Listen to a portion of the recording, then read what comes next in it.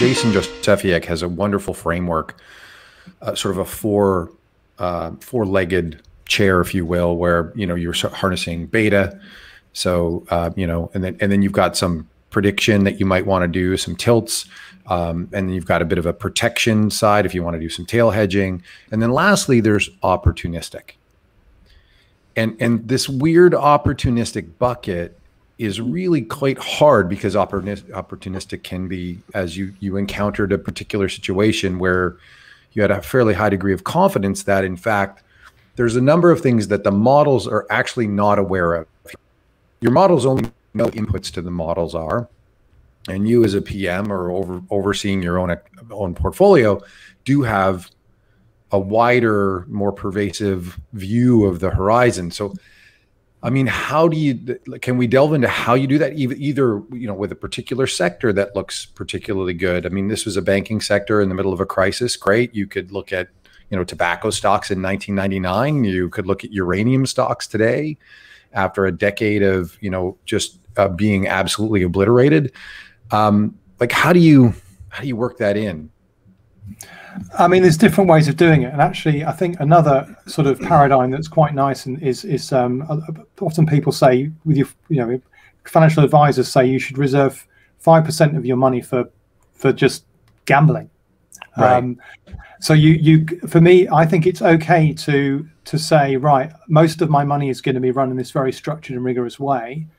For most people, that probably means passive, a diversified portfolio of passive ETFs. Yeah, and if you've got enough money, maybe some stocks. And maybe you want to go beyond that into tactical asset allocation and momentum and the stuff I do, fine. But the point is that it's our human instinct, firstly, for two things. Firstly, it's our human instinct to have a bit of fun. I mean, and to be interested in things. And I said earlier when I was working, in the industry, there's this constant stream of ideas and stuff coming in. So effectively, my entire portfolio consisted of this sort of discretionary, fun, kind of interesting stuff. I wouldn't even go as far as to call it opportunistic. That's dignifying it with a name it does not deserve. That implies, a level of skill and rigor that was not there, with the possible exception of the trade we just talked about.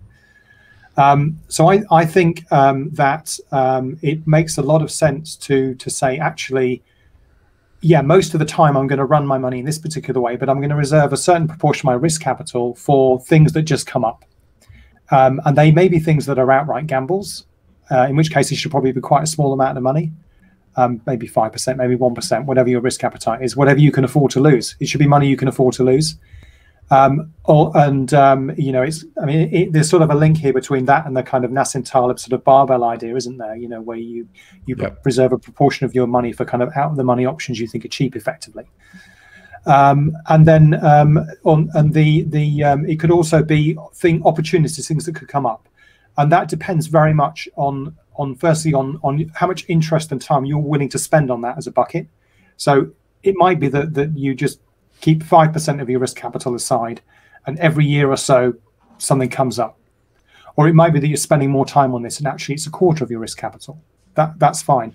But the main point is, firstly, it should be a strict proportion of risk capital. You shouldn't just suddenly sell everything and go and buy, GameStop, because that's the fun idea that's crossed your desk today. And the second thing is that even within that special bucket, you should still be applying some kind of system in terms of risk management and position management.